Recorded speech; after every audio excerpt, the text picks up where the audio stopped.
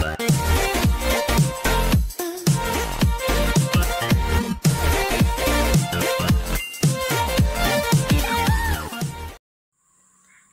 and good day. This is Teacher Judy. This time we're going to distinguish different types of forms and fill them out accurately. But first, let us read some words that start with letter F. Kindly read with me. Fill,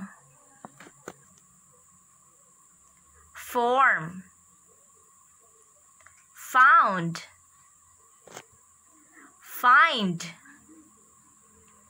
fold, fund, fine, and fell. Thank you for reading with me. Now, let me ask you these questions. Have you experienced filling out forms? When did you fill out forms? And what forms have you filled out? Well, just keep the answers for yourselves because today we're going to discuss the different types of forms and fill them out accurately. This is our first form. What kind of form is this? Well, this is an admission form. We usually fill this out during the enrollment. What information is asked for in this form? We have here some personal information like your name, your date of birth, address, the school you last attended, and the names of your parents. So let us fill out this form together. Make sure to avoid erasures in making or filling out the form. Let's fill out the name first. So we have here surname or your family name, the family name of your father. Then we have your first name or your given name, and of course your middle name. Next, let us fill out the date of birth, starting with the year, followed by the month and the day.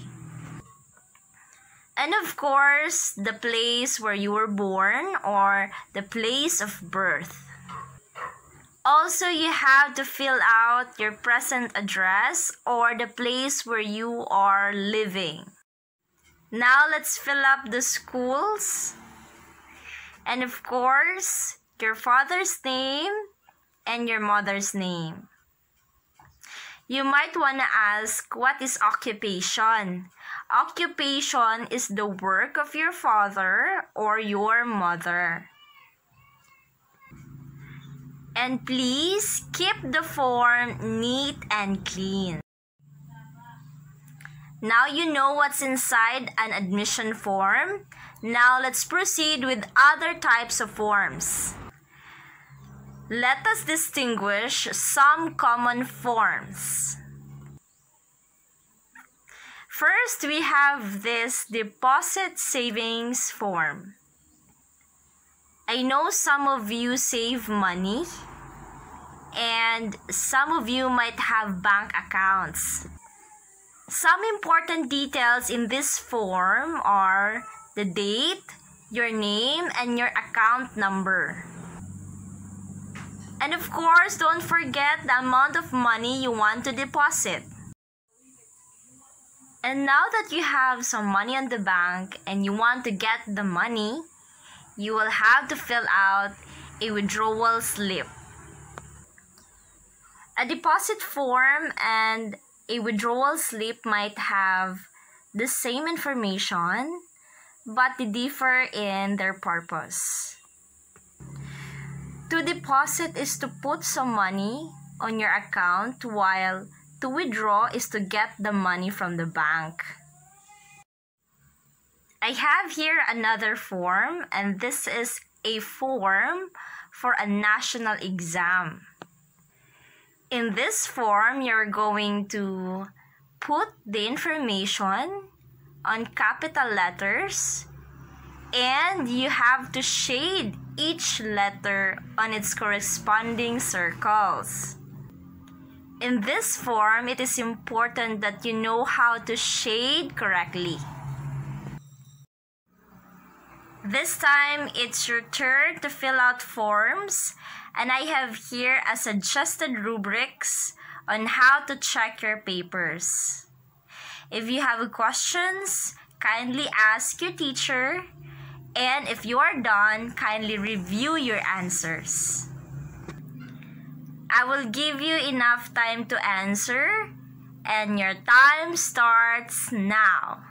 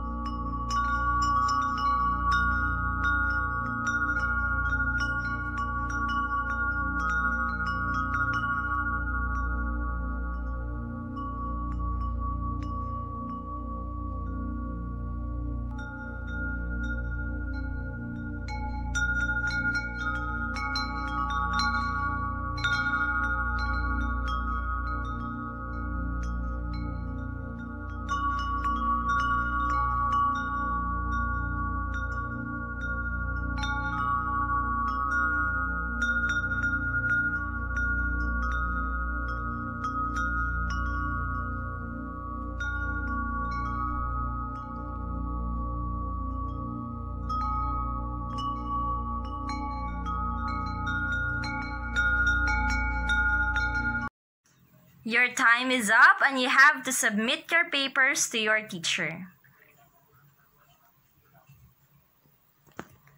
Congratulations for filling out the forms, and I hope you learned a lot for today's lesson. Good day and God bless.